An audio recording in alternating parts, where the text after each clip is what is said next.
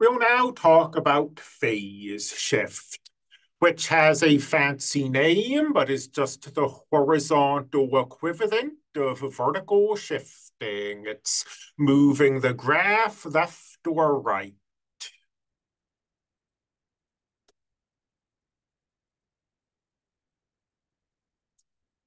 So here's a sinusoidal function. We've seen that A controls the amplitude. We've seen that D controls the vertical shift. We've seen that B controls the period. So that should leave C to control the horizontal shift, which it certainly does. As I adjust C, you'll see it move horizontally. I'm afraid I told you a little fib, though, in an earlier video. In an earlier video, I said that these four parameters don't interact, that A controls one thing and B controls a second thing, C a third thing, D a fourth thing. And here's where I have to issue a retraction, because the horizontal shift is not only controlled by C, the horizontal shift is also controlled by B.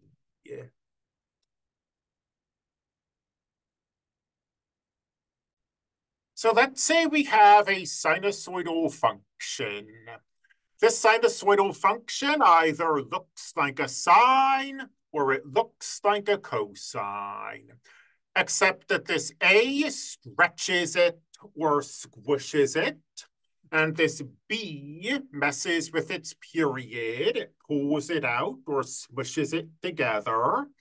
And this D adjusts its vertical location. It moves it up or it moves it down. And this C and this B together are going to adjust its horizontal position.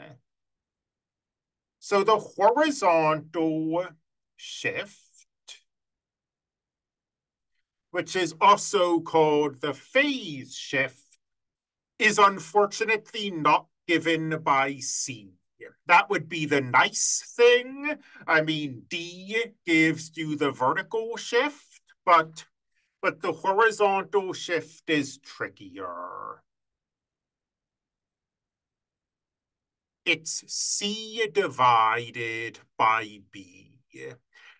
And if you've taken college algebra and you've seen horizontal shifting,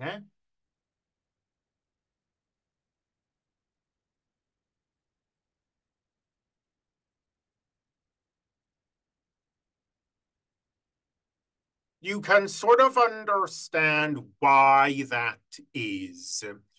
Because our default function here, you can think of starting with the sign of bx, and then we replace x with x minus c over b, and this is a horizontal shift of C over B. If you haven't taken college algebra, or you did take it, but it was years ago, and this is all Greek to you, then you don't have to worry about it.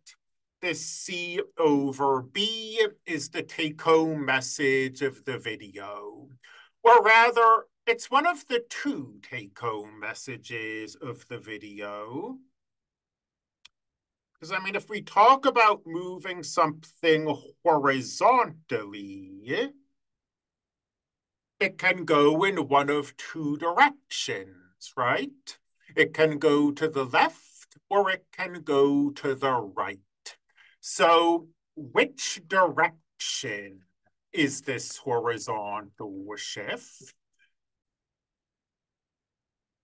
Well, If C is positive, it goes to the right. And if C is negative, it goes to the left. But you have to be really careful with this because the way sinusoidal functions are defined in the textbook, there's built-in subtraction. So if you see, for example, something like this, 2 times the sine of 5x minus 7 plus 3. Well, the shift is 7/5 units, and it's 7/5 units to the right. It would be easy to make a mistake here. It would be easy to see this negative sign and think, okay, we have a negative thing, something's less than 0, so you're shifting to the left. But we are subtracting a positive number here. We are subtracting positive 7. So it's to the right. Conversely,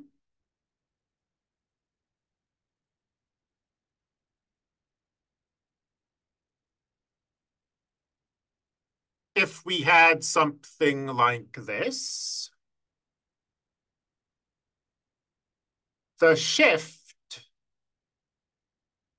is 3/2 units, 3 divided by 2, and the shift is to the left. And again, it would be easy to make a mistake. It would be easy to say, well, this is positive. Positive means we're going right. But when we talk about sinusoidal functions, you see we've got this negative sign here. Adding 3 is the same as subtracting -3.